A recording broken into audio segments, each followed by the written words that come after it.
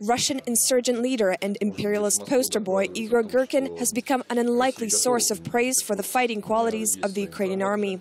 Suspected Russian military intelligence officer Girkin, who led Russian efforts to create breakaway republics in East Ukraine until his removal in August, spoke out in favor of Ukraine's fighting forces during a recent interview with Russia's Tsar Grad TV. В принципе, эта армия уже готова в какой-то степени противостоять регулярным российским вооруженным силам и противостоять относительно успешно.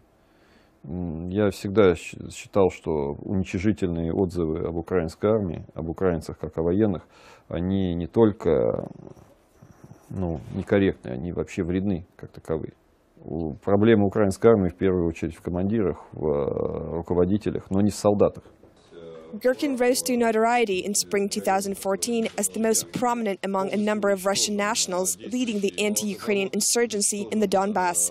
He gained iconic status among Russian imperialists and was the subject of posters, books, and even had toy soldiers produced in his image. Girkin suffered a considerable loss in prestige after retreating from the insurgent stronghold of Slovyansk, which was liberated by Ukrainian forces in July. In late August, Girkin was finally removed from the leadership of the Donetsk insurgency.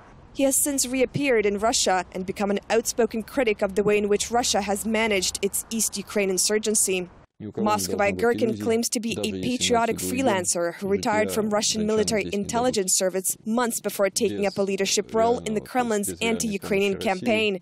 He's known to have fought in a number of Russia's post-Soviet conflicts, notably in Moldova in the immediate aftermath of the Soviet collapse and during the Second Chechen War.